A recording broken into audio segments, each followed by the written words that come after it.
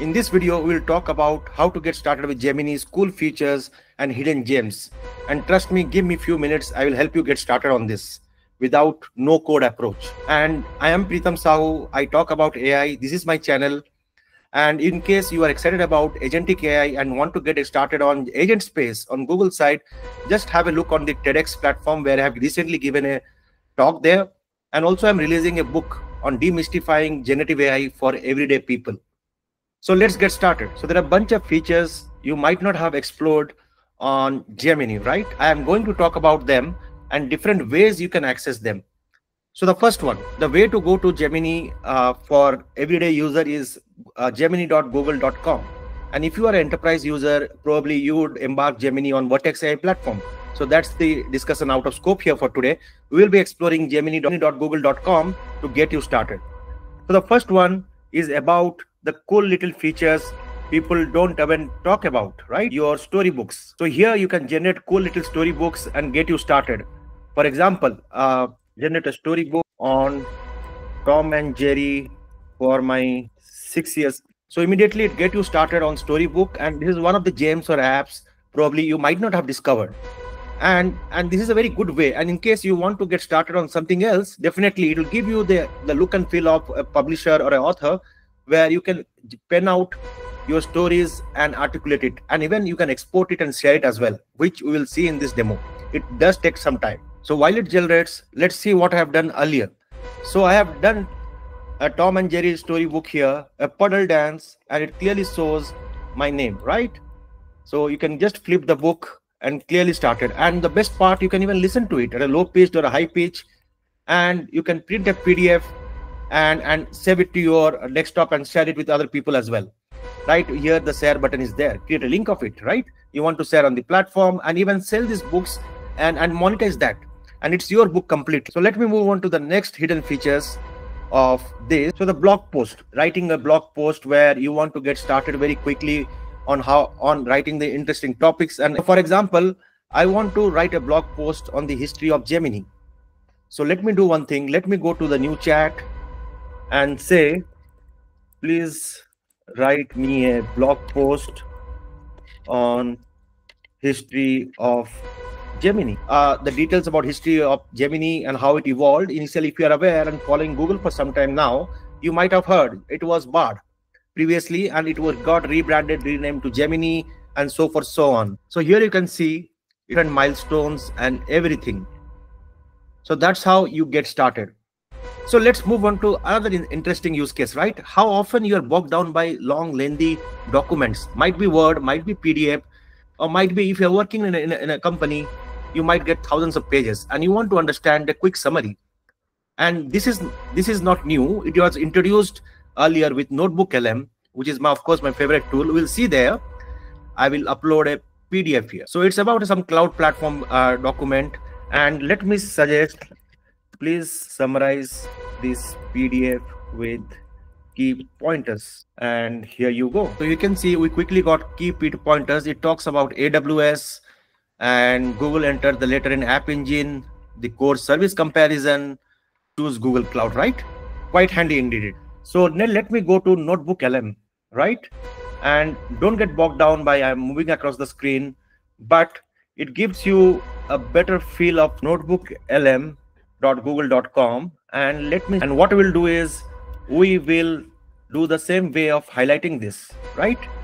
So here, so you can go to Google Drive or upload documents. I will upload the same document, and once it is done, I will start asking the same question.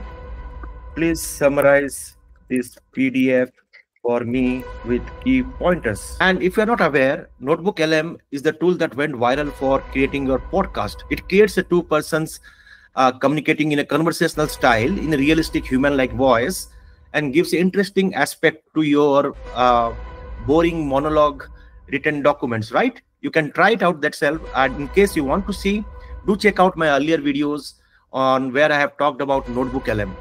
And also one of the interesting feature about Notebook LM is video part, which has also been just incorporated very recently. If you are following Google Cloud Tool products, this is where just click it, it creates that video aspect of it, right? So Let me move back. So you have come back to the Gemini home screen and here, right? So one of the interesting use case is about the vision capabilities, which it has got inbuilt. We'll talk about something else, but here I'm talking about the vision capabilities. In case you have a document or an image rather, and you want to understand what is that inside the image, it becomes very handy way to read those images. For example, I have an architecture diagram. You might have something else as well. So this is the PNG file I'm trying to upload, and it is done. And I say, please describe this image for me. Let's see what output it brings out, right? So once that is done, it will clearly explain what the diagram is about. So if you look at the diagram, here you can see the diagram says about creating a gaming architecture or a server on Google Cloud Platform with Google BigQuery, which is the data warehouse. And there are some virtual machines and a lot of other services as well, right? Load balancers and so forth, so on. So let me go back and see what it has done. So you see, it has clearly called out the core logic where it should deployed. App engine is the PaaS service. Compute engine is the virtual machine. And it talks about Google BigQuery. We saw in the diagram as well. And it clearly described how you can get started with this gaming architecture understanding. And once you have the architecture, in case it's very complex, do try this option out. I strongly recommend. So for example, I want to generate a video. So it will chat a new start, and I want to use this image as a part of video generation. Probably you can have a better image. So it has two capabilities, VO, text to image, as well as image to video. So that's possible. And the same thing you can do it using VO3 in your AI Studio as well. So there are different tools for different use cases. Probably AI Studio is the one, if you want to specific access of models, probably developers might need that way. But if you are a citizen-centric user, you want to get a hang of AI ML with Google Cloud, especially generative AI, gemini.google.com is the best way to get you started. But yes, nothing stops you to explore different tools. Even if you are keen, a Vertex AI platform rather, and check on console.cloud.google.com the capabilities, which opens the door of immense opportunities for everyone. Here you go. Might not be interesting, but at least it gives up some image of 3D view. Generated an image sometime back of Tom and Jerry. So what you do is, please generate a video of this attached image, and you can make prompt more interactive, right? This was the image created with Imagine. You can see that, and it's trying to create a video of this image. So take a few minutes here. So here you go. So it has generated a cool little video. And hear the sound, sound. So that's how you can generate. And the same thing you can do with AI Studio, which we spoke about. So let us do one more interesting thing for this demo. There are some hidden gems, as I said, deep research, right? So let me start a new chat. So I'm planning a trip for Japan for foodies. For example, let's assume this case. Or I say, I am planning a trip from India. Please help me plan this for 1 week's travel. Let's see, it does a research. It's because I'm using 2.5 Pro, if you have seen already here. But be aware and mindful, you need to log in to get access to more higher models. So if you don't log in, probably you might not see Pro, the reasoning and thinking model. It clearly plans out a trip, right? More details and research capabilities, reasoning, thinking capability. That's where the generative AI models are going forward. So here you can see and start research. It will take again a few time to understand what is planning. And the right hand side, it opens the canvas window. It's the same canvas window which you see while opening the storybook, right?